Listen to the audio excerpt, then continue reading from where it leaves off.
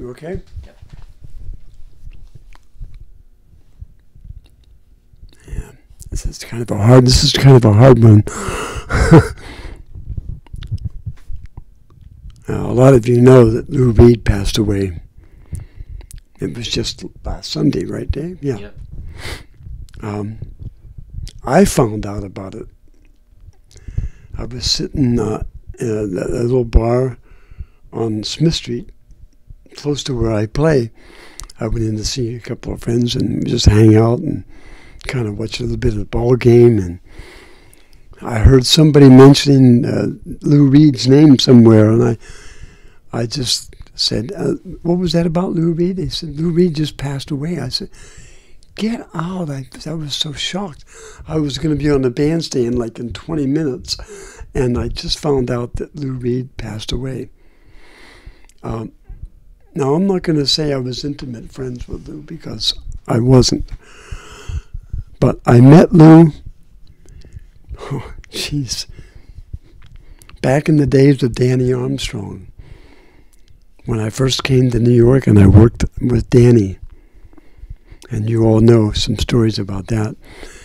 But Lou was a regular person that came in at that time. This is during his days when, before he was Lou Reed, and he was doing Velvet Underground and the Walk on the Wild Side, a lot of that stuff in the works, I think. I'm not sure. But over the years, different things, let's say I knew Lou. Let's say I knew him. And I remember I made a little guitar way, way back in the 70s that ended up in one of those shops on 48th Street, Richie's We Buy Guitar Shop. I forget that. I think that was the name of it. And he called me one day and he says, "Hey, Carl, that little guitar you made?" I says, "Yeah." He says, "Guess who bought it?" I says, "I have no idea." He says, "Lou Reed bought that little guitar." I said, "Really?" So I hadn't seen Lou a couple of years before that, and then kind of lost track of him. And then, over the last several years, we kind of got together again, and I made him a 7-string guitar. He was doing some special things with some special tuning of some kind. And he had a Stratocaster that he used to play regular stuff on, And he called and said, after playing my 7-string, he just got so used to being comfortable with that. It was hard to go back and do the thing on the Fender. So he wanted the 6-string to go along with the 7-string.